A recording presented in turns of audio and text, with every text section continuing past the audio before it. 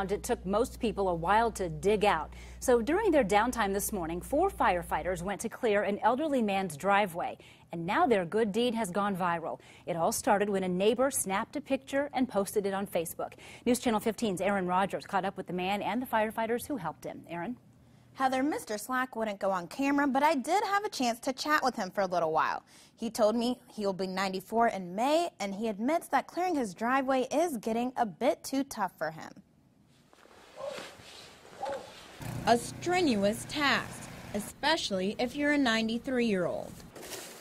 A few weeks ago, this World War II veteran, Mr. Slack, was out snowblowing his driveway when he collapsed from fatigue. He found him at the end of his driveway, not in great shape. So when neighbors saw the heavy snow, they immediately thought of him. When I woke up this morning and saw how much snow there was, my first thought actually was my neighbor, and oh my gosh, how am I going to get over there and plow him out? A few minutes later, a familiar sight. A fire truck pulls up, and I thought, oh geez, he went out and did it again. The same fire crews that helped him then came back to check on him today. Knew that we got a lot of snow and knew that he's a pretty proud guy and more than capable, but we were out and we just wanted to stop and help him.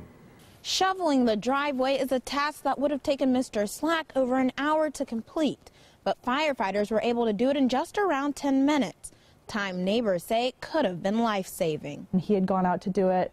It could have ended with the fire department showing up in a much worse capacity. I'm just glad that we got there and it wasn't done yet.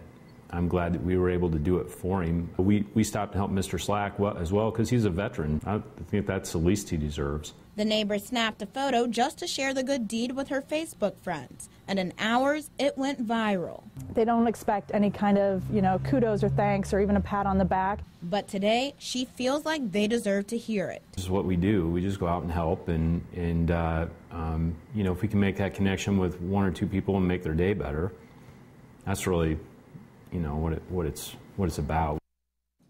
This story has touched a lot of lives. More than 100,000 people have seen the picture on Facebook, and it's gotten nearly 30,000 likes, some from as far away as Greece. Mark, back.